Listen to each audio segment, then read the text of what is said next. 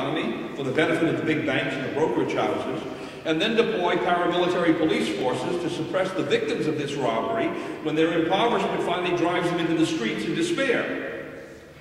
Well, to oppress the people who should be protected and to protect the people who should be arrested are not the acts of any government worthy of that name. So in the minds of many Americans, the general government is today, just as the British government was in 1773, truly no government at all. One thing has changed, however, since 1773, and much for the worse. Then, patriots realized that at some point, this meeting, and any mere meeting, can do nothing more to save the country. They knew that actions not only do, but must speak louder than words. And to do so, actions must take the place of words. And to do that, there must be planning and execution of plans.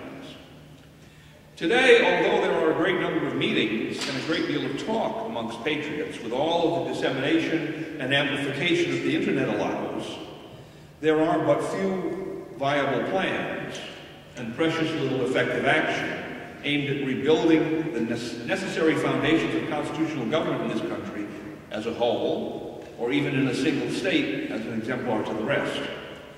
Contemporary patriots are generating a gigantic head of superheated steam.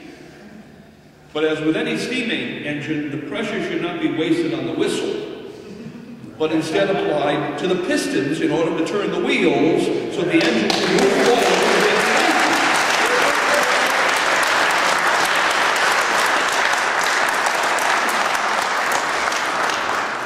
Admittedly, meetings are venues for public education, particularly now that what the speakers can say will be spread far and wide over the internet. And no one can deny the value of education in principle. Yet the question always remains, is this process actually working in practice and in a sufficiently timely fashion to bring about meaningful political change? Well, as a firearms instructor, I follow the guideline that every important point should be repeated to my students at least 5 times in the lecture. Audibly, visually, and if possible, even with tactility in the form of some kind of hands-on demonstration. For the 3 basic rules of firearm safety, I go even further with repetition taken to many multiples of 5. Apparently, though, the fundamental principles of a free and secure political community need even more iterations and reiterations. For I have been harping for years on the necessity for Americans to enforce the Constitution themselves by reasserting those 2 great powers of government, the power of the purse and the power of the sword. But these efforts have had little effect. By every measure, this message is seeping in with no more than the speed of water penetrating granite. And although given enough time, flowing water will wear away even granite, time inexorably does go by, and time inevitably does run out. Is the reluctance of American patriots to take this advice to heart in the form of action the result of their inability to understand it? I doubt that. After all, the matter is not arcane or complicated. The Constitution was originally meant for common farmers, yeomen, mechanics, artisans, sailors, and tradesmen of relatively humble origins, as well as for rich merchants, wealthy planters, and aristocrats with polished educations. And everything that they knew, any modern American can know, if he takes the trouble to study them. What, for example, is too difficult to understand in the Second Amendment's declaration that a well-regulated militia being necessary to the security of a free state, the right of the people to keep and bear arms shall not be infringed. The problem is that too many contemporary patriots are dissipating their energies on too many disparate political issues that in the long run will prove to be indecisive, even if patriots should prevail on many of them. Politics today has degenerated into a form of fast food court, with the big media and the internet serving up one sizzling issue du jour after another for people who have short attention spans and want simplistic answers deliverable in sound bites. These issues, however, amount to merely minor skirmishes in a far larger battle, and the key to winning any battle is not to fight to exhaustion at the peripheral points, but to take and defend the high ground.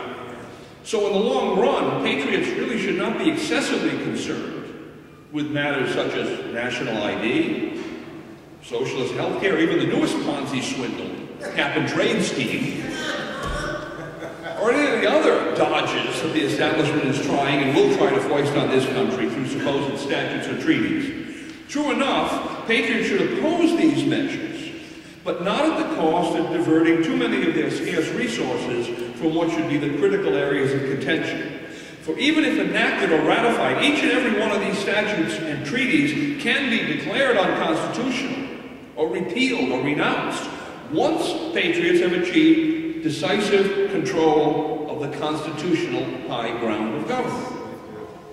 Moreover, patriots really no longer have any choice as to whether they should follow this strategy or not. For if Americans do not gain control of the constitutional high ground of government, and soon, the establishment will simply continue to confront them with an endless series of these puffed-up political crises, which will wear them out financially, physically, and psychologically. Constitutional high ground of government consists of those two great powers, the power of the purse and the power of the sword. That's what political philosophy, and not just American political philosophy, has taught since the days of the ancient Greeks. Consider first the power of the purse, which includes the power over the definition, creation, and regulation of money. To be sure, many patriots believe that with the ever-growing demand for an order of the Federal Reserve System, Americans are on the road to retaking this power. In this regard, I am reminded of how Mikhail Gorbachev excoriated the leaders of the Soviet Union's nuclear energy establishment after the reactor melted down at Chernobyl. For 30 years you have told us that everything was perfectly safe. You assumed that we would look up to you as gods. That's the reason why all this happened, why it ended in disaster. There was no one controlling the ministries. Everything was kept secret. The system is plagued by servility, favoritism, and clannish management, and there are no signs that you have drawn the necessary conclusions. In fact, it seems as though you are trying to cover up everything. We are going to put an end to all this. We have suffered great losses, not only economic ones. There have been human victims, and there will be more. We have been damaged politically. All our work has suffered. From now on, what we do will be visible to our people and to the world. We need full information. Gorbachev. That was the famous Glasnost, openness program, right? Well, in any comparison between Chernobyl and the contemporary Federal Reserve System, Gorbachev's indictment vastly understates the case. For today, America faces an impending meltdown of the fiat currency and fractional reserve central banking scam, which will prove far more dangerous and perhaps even more deadly to a great many more people than Chernobyl ever did. America's goal, however, must not be just full information about the Federal Reserve. America needs not simply to audit the Federal Reserve so as to expose its corruption, but to abolish it, absolutely.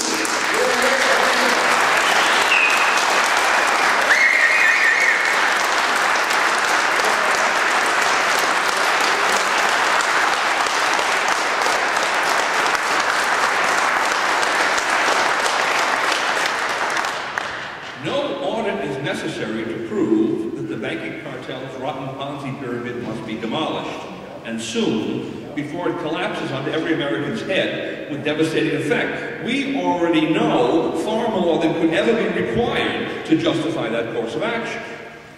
But calling for abolition of the Federal Reserve amounts to nothing more than venting steam through a whistle, unless there is a concrete plan for putting into place an alternative currency as a precondition to and preparation for disestablishing this banking cartel.